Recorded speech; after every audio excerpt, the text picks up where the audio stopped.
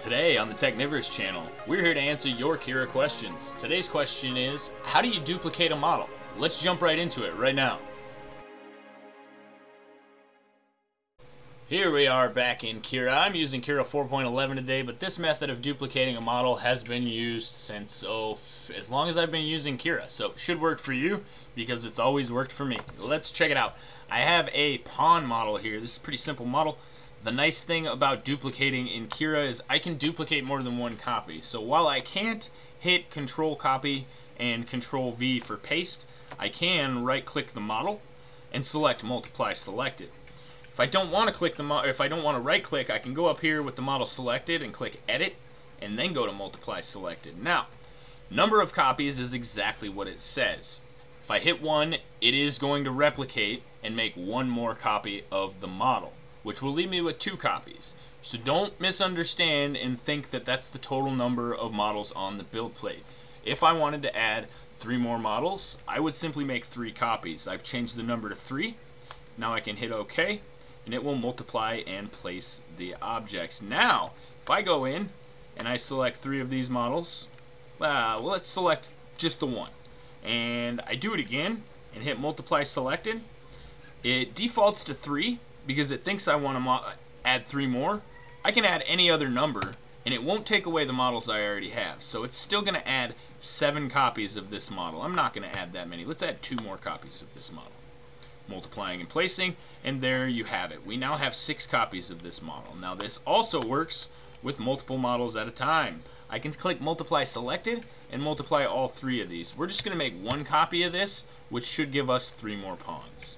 Multiplying and placing, and there we have it. It doesn't necessarily place them in the same orientation, it just finds a place to place them on the build plate.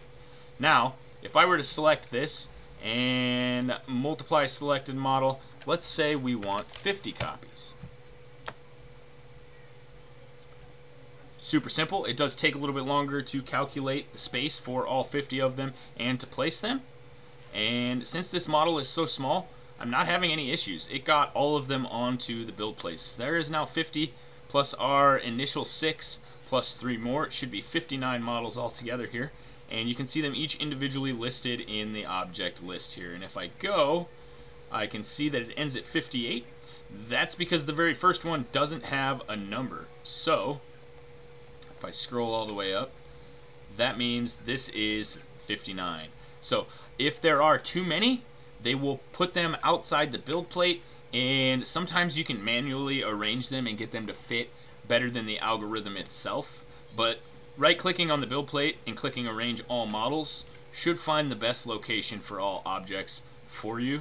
You can see it's finding a new location and it's rearranging them. Now they are all spread out to about the same distance, and they look pretty good. So not that I need 59 pawns for anything, but if you need to multiply a model, this is a good way to do it. So that's going to be it for this video, guys. If you have Cura questions, leave them in the comments down below. I love answering your questions in video form. I will get back to you. Just give me a little bit of time to get through my comments. And if this video is helpful to you, leave a like. Please subscribe, and we'll have more content for you coming up in the future. So hit that notification bell and make sure you don't miss any of these Cura questions videos.